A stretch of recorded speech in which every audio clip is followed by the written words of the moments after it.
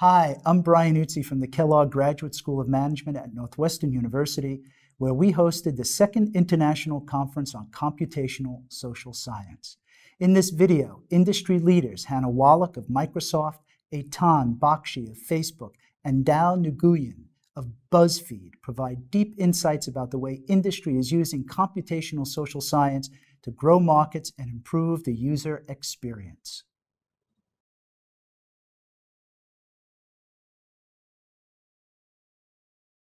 What do you think could or should industry do, or what is its role in developing and advancing this field, even defining it?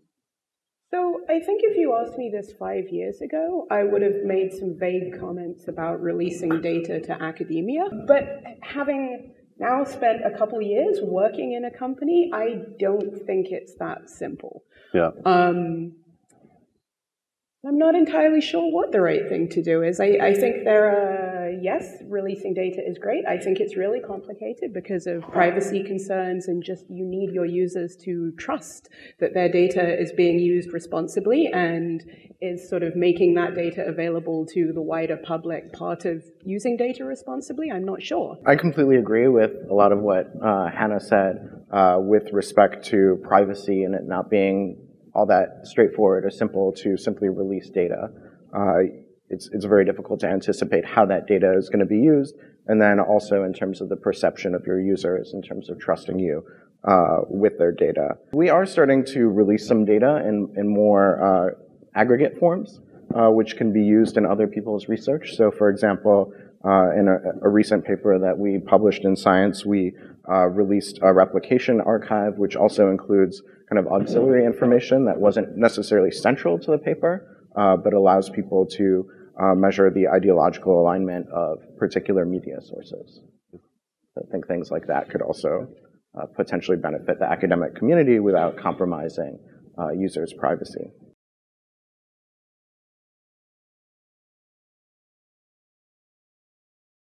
So what I've been thinking about lately is more how we can make the methods more transparent and accessible and accountable. And again, even there's a tension because obviously, companies do want to keep things proprietary, but equally maybe the best thing for the wider, community, academia, users is actually to start sort of, making those methods more out there in the open.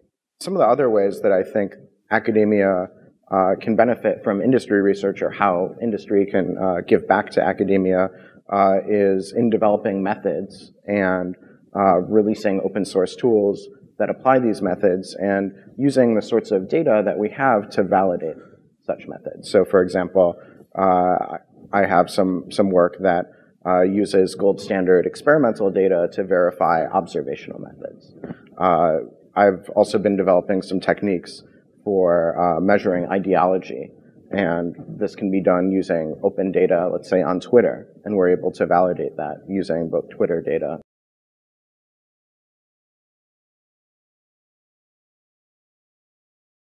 What makes a good private academic or private-private research partnership? Like, what does that look like for you all? So, I don't know if it necessarily differs much from any other collaboration.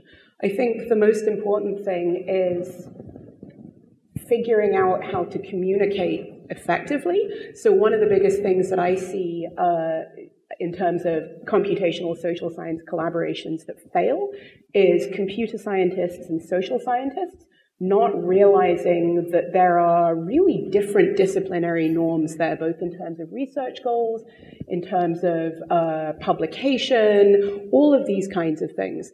So I think one of the most effective ways to deal with that really is to spend a lot of time talking before you even actually start trying to collaborate. And I think it's the same for industry-academia collaborations. What is your goal? Is your goal to learn something about the world? Is your goal to improve a platform? Is your goal to develop a tool? What is that goal? As far as the way that we've worked with academic collaborations at Facebook is having people come on site and work with us. So rather than sharing data with individual researchers, which is generally extremely sensitive, often very large.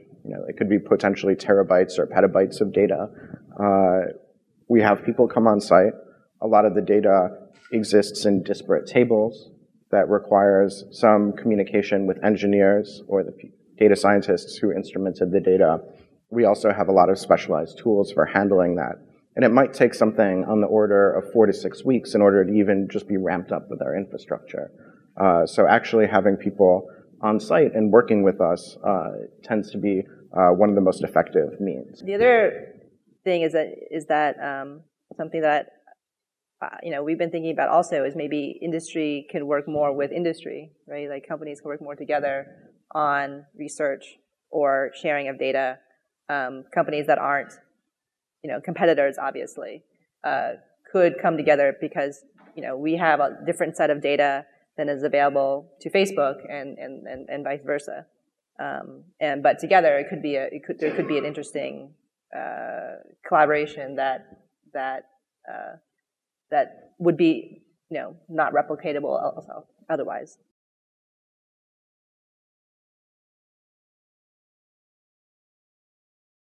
The fact that so much of our content is visual, the kinds of things that we would want to be able to get out of that content would be amazing if we had a really great way to know about what these videos and images are actually about in a very nuanced way. I think as the internet moves toward more and more visual media, as people are primarily consuming, let's say, photos on Instagram. Instagram is becoming increasingly popular. Or they're watching videos. We need some way to parse that and understand what is the content of that kind of media. And we can't use that using the kinds of tools that machine learning researchers have been focused on a lot recently, which is like, let's say, or in the past, which is, let's say, textual data. Or in political science, there's a big community around text as data. What's going to happen when everything is in images? And so these kinds of convolutional neural networks that people are developing are tremendously important for that.